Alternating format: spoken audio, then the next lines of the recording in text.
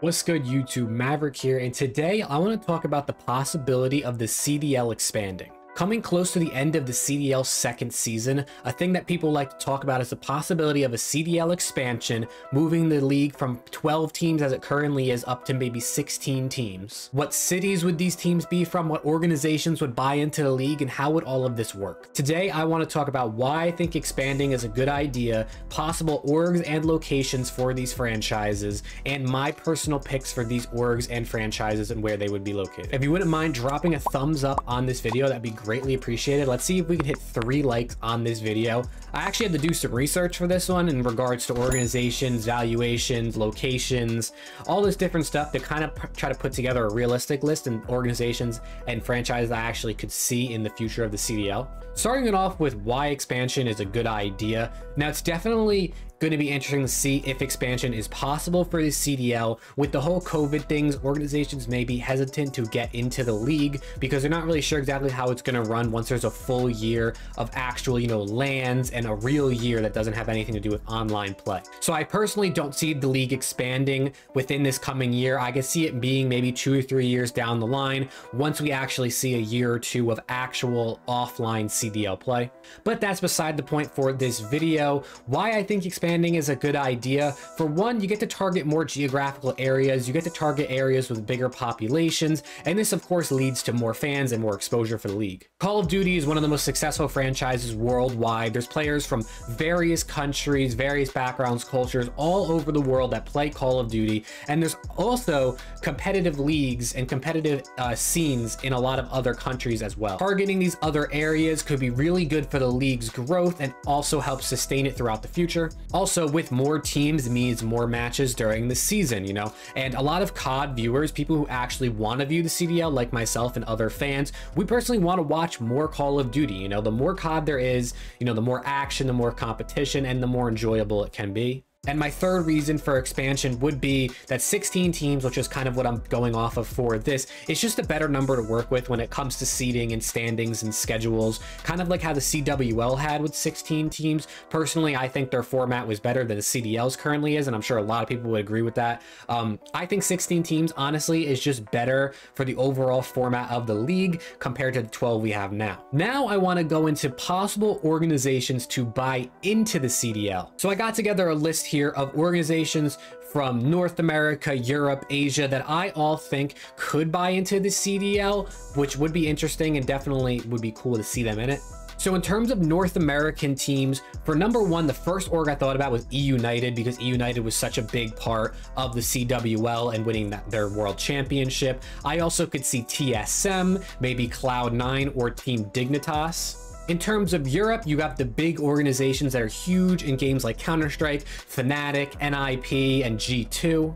And then out in the Asian countries, you also have teams like T1 and Gen.g that have very big followings over there. All of these teams I could see wanting to get into Call of Duty or have been in Call of Duty in the past, and I think have good followings where they could help transfer some of those over to the CDL and help them grow as well. Now, currently in the league, we have 5 Western teams, 5 Eastern teams, and 2 European teams. So pretty fairly balanced overall. But here's some possible locations I came up with for a CDL franchise. So some North American cities I could see a CDL franchise being based out of. You not necessarily have to have their headquarters there, but just kind of have their city name associated with it. Would be Philadelphia, Las Vegas, Phoenix, Boston, St. Louis, or Denver. All those have, big sports teams, have teams in other esports franchised leagues. And I think overall would just be great locations or things to go along with the CDL franchise. We could also see cities like Shanghai, Beijing, or Seoul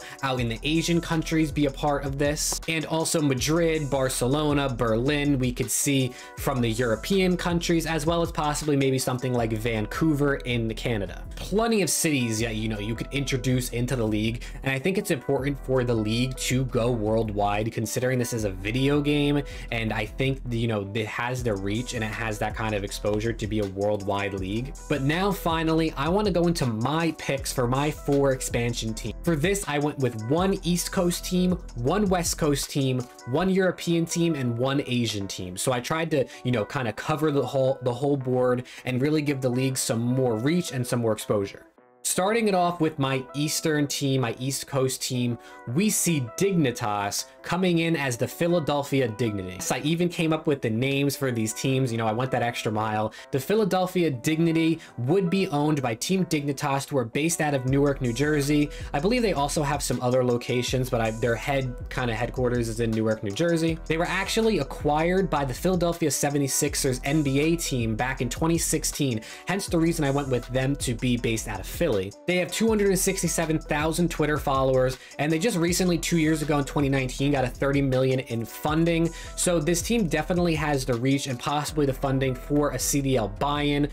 It would be interesting to see if they could do it, because they just got 30 million in funding. I'm not sure if they can get like another 30 million in funding to buy into the CDL now, just 2 years later. But, you know, just for the sake of this video, I'm going with Dignitas. The reason I picked the Philadelphia Dignity is dignity by definition means the state or quality of being worthy or honor of respect.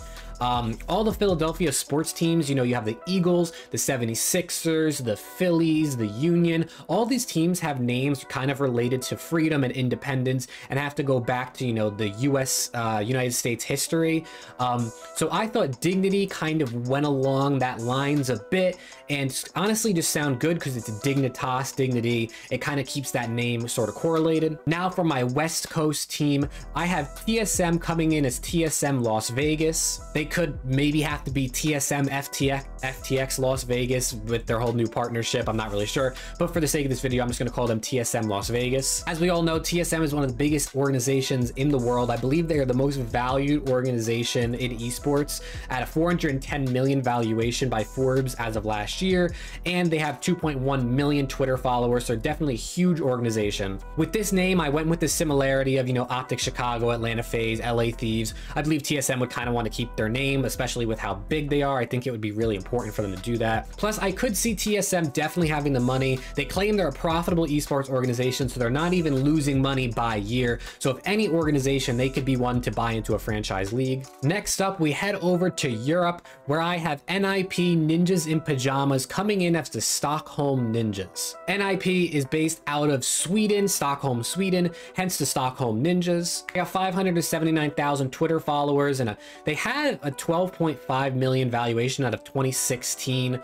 Definitely has to be increased since that was 5 years ago, and they're definitely one of the more prestigious esports organizations out in Europe, and I could see it being no problem for them to raise funding or to get sponsorships for a Call of Duty League buy-in. Similarly to, you know, the thing I said with TSM, I think it would be good for them to kind of keep, you know, similar to their name with the ninjas. But like I said, they are one of the biggest and most popular organizations out in Europe, and I could see them coming in like this. I could also see fnatic or, you know, G2 coming in, but I wanted to pick Ninjas in Pajamas because I thought it'd be more interesting, and I thought it'd be a little different to throw in a team from Sweden rather than going with some team from, like, let's say Spain or Germany. And last but not least, and I think this is the most important one, would be my pick for an Asian team coming out of China. We have Gen.g with the Shanghai Pandas. The reason I went with pandas is because the giant panda is the national animal of China, so I thought it kind of fit. And I thought that would be pretty cool since a lot of, you know, sports teams tend to go with those animal names. I think Shanghai Pandas works well, and the reason I picked Gen.g is, for one, you know, they have almost 100,000 Twitter followers, but they are the 6th most valued esports organization as of 2020 from Forbes. $185 million valuation, definitely a big organization that's on the come up and continues to rise each year. And, you know, with their association, they have locations out in Santa Monica, California, Shanghai, China, and Seoul in South Korea. So they have a lot of exposure across North America and Asia, and I could see them coming in with this Shanghai team. So yeah, that kind of does it for my recap. You know, we have Dignitas coming in as the Philadelphia Dignity. We have TSM coming in as TSM Las Vegas. We have NIP coming in as the Stockholm Ninjas, and we have Gen.g coming in as the Shanghai Pandas. I think all these teams are realistic. Will they happen? Probably not, but I could see it happening in some world where the CDL expands and these organizations are interested. Thank you all so much for watching this video. I really appreciate you watching through to this point. This was super fun to make. It's fun to kind of like idealize and like kind of just like come up with different things and be creative with this. So if you did enjoy, make sure to drop a like, subscribe for more Call of Duty League content. And with that being said, I'll see you all in the next video.